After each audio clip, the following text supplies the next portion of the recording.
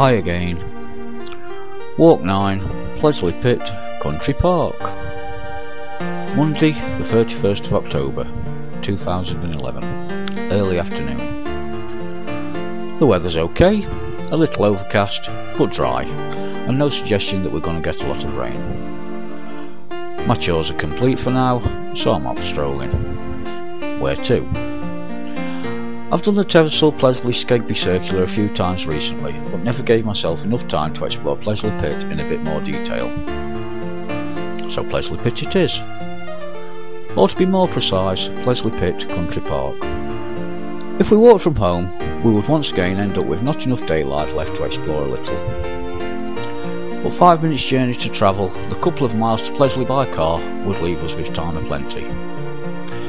The only drawback with travelling to our start point in the car is that No Names insists on barking at everything and everybody that comes within 50 yards of us whilst we travel. Fortunately, it usually only takes him about 5 minutes to settle down and shut up. Peace will then ensue. So, better get ready.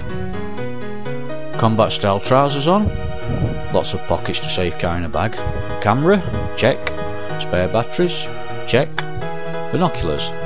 Now where did I put them? Ah, there they are. Check. Spring water. Check. Rain jacket, just in case.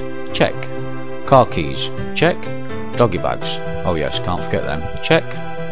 No Names lead. Check. Okay, let's go. 10 minutes later, as opposed to 5 minutes, stopping to receive a phone call en route and some minor roadworks caused a little delay. So 10 minutes later, I park the Trekkmobile, that's an old Peugeot 106 to you and me, in the car park at Pleasley Pit Country Park. I jump out and hit the quick release, in other words lift the hatchback boot lid, and No Names is out in a flash, running around dragging his lead along the ground.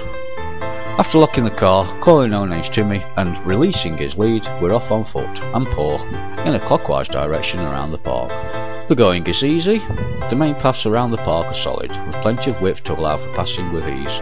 The sky is still overcast but no rain. Temperature cool, freezing. Wind quite strong but not exhaustive. But the wind usually is quite strong up here and gets stronger as you gain altitude. Well, the first thing I acknowledge is that the whole area has been altered dramatically since I lived in the area 13 years ago.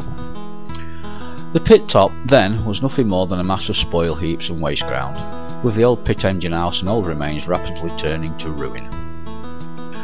I remember walking up here years after the pit closure with a sack to rummage for wasted lumps of coal to burn on the fire at home. I have gas central heating now, so no longer need to go to that trouble. Well, the local authorities have been spending a lot of time and effort in recent years working to transform the former colliery site into yet another nature-friendly country park, just like many other former colliery sites in the area. And what a great job they're doing so far. It is quite obvious that this country park is still in infancy, as country parks go, but over time will grow to maturity in the coming years. One of the most inspiring things about Pleasley Pit Country Park is the fact that it is still entitled with obvious reference to its former use, rather than giving it an unassuming name not obviously connected with its past, unlike much of the other country parks on former colliery sites. The reason is obvious. The pit engine house, headstocks, winding wheels, chimney and the odd pit building are still here, obvious for everyone to see. In fact, the remains of this industrial architecture can be seen as a landmark for miles around. On almost all of the former colliery sites in the area, all the pit architecture has been demolished, so hardly any or no trace of their past use remains. Pleasley is the obvious exception. Indeed, the former engine room is now a museum, open to the public that remembers the bygone era. This is run and maintained by the Friends of Pleasley Pit, a voluntary group set up by local people 16 years ago. Around the park, there's many other minor footpaths that take us away from the main to do more exploration. No Names and I only venture along a few of them and stick to the main pathways for the most part. Soon, we find ourselves looking upon local authority workmen and their machinery, who are in the process of building a sandbank at one side of the pond in order to attract more wildlife. So let's hope it proves to be successful. The pond itself proves to be a host to several species of waterfowl, including a pair of swans.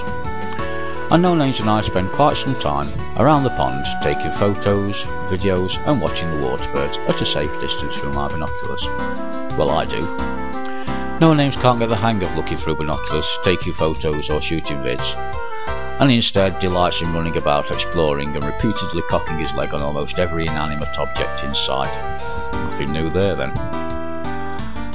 Well, we did meet a few people earlier in our walk and continue to do so, but the whole area seems quiet by comparison to the two country parks close at home. That is Pleasley Forest Park and Silverhill Wood. Both are much busier than Pleasley. So if you want a more peaceful country park than normal, then Pleasley is the one for you. The tranquility itself is a little infectious, and I want to stop longer, but time is pressing on. So a return to the car via the old pit buildings looks like the best option. The renovation work taking place on the old buildings has been well underway for some time now, and the work, I'm sure, will continue indefinitely, with new improvements being introduced all the time. Some photoshops ensue, and then we must be getting back. I've got tea to cook. Eventually, we return to the Trekmobile, and for the first time ever, as I lift the hatchback, No Names actually tries getting himself, but can't quite manage the hide, so a hutch up from me soon sorts him out. Of course, the photographs taken on this walk can be seen on Facebook as usual, and naturally you can read about this on the blog site. So the walk has taken us just 2.5 hours of easygoing gamble, with a stop off at the pond for a while. I vow to myself that we shall visit again soon and might even take in Pleasley Vale or whilst we're in the area, if there's enough time. But we'll talk about that at a later date. So thanks for watching, listening, and I shall speak to you again soon. Goodbye.